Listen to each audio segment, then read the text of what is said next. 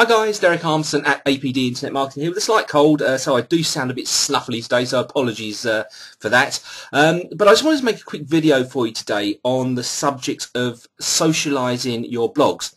In the new world that Google is now creating, we're told all sorts of things about search engine optimization that we shouldn't actually effectively SEO our web pages, and that social footprint is certainly vitally important these days, more important than backlinks and other SEO techniques that we might use. So it's vitally important that you are using social engagement to get traffic and build the credibility of your websites in Google's eyes. So consequently, I've been asked a lot about this recently in the Dream Team and in other places, so I thought I'd make this quick video to show you what I do. Now this is a site, this has only been up a couple of days, and you can see that I'm using this share button here, which is a plugin I'm using on the Wordpress sites. What's really cool about this is it gives you two options for getting socialized.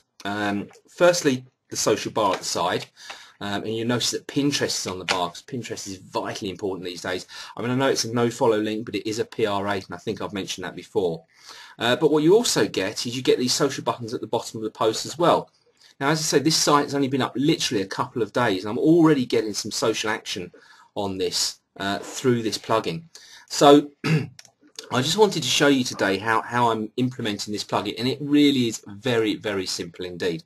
I have here a new blog. You can see I bought my name as a domain name. Quick tip for you there: if you can, get your name as a domain name. So I'm going to install a new plugin. Search plugins, and the plugin I want is Share This.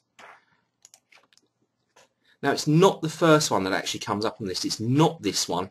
It's this one here. Share This, Share Buttons and Share Analytics by Manu Mukherjee. I hope I've said that right. So I'm sure you've seen me install plugins before, but we'll go through the process. Install, activate, and once you've activated, as you can see, this is a brand new Virgin blog. Go to settings and you'll see Share This come up on your settings. Very simple to do this. The buttons at the bottom of the post are already implemented for you. You can take them off if you want, but I don't see why you would want to do that. The only other thing I do is I check that these two boxes are ticked yes, because you want to add Share This to both your posts and your pages. You know, there's really not that much difference. And the other one is enable the hovering bar. That's that there, big red hand by it. Make sure that is ticked. Now this is actually something new, because normally this box isn't ticked, but it is on this installation. So do just make sure that's ticked. That's what does that for you. You can also have one of these share buttons on the side. I have played around with this and tested it a bit. I found the hover bar is better. What I tend to do, if you implement this, this will take the left hand side, which is where the hot point on the website is for eyeballs. So I tend to keep the hover bar on that side. All I do is update options, and you see here I've got the blog open, and if I refresh that, you'll see the little hover bar come up. There it is.